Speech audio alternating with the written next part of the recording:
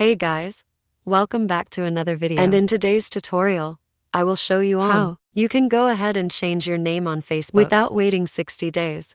This is a step-by-step guide, so you should be able to follow easily.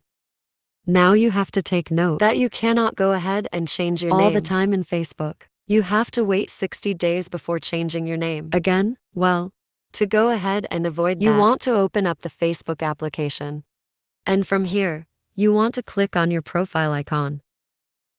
Inside your profile icon, you can just go ahead and scroll down until you see the help and support.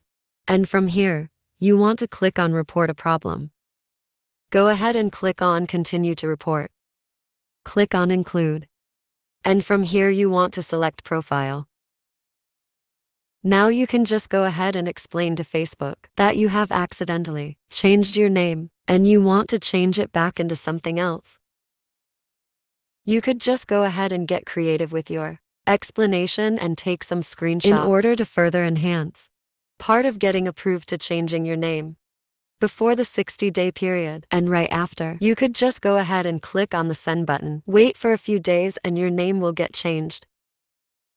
If this video has been helpful for you, please consider by liking and subscribing. I'll make sure to see you again next time. And as always, thank you.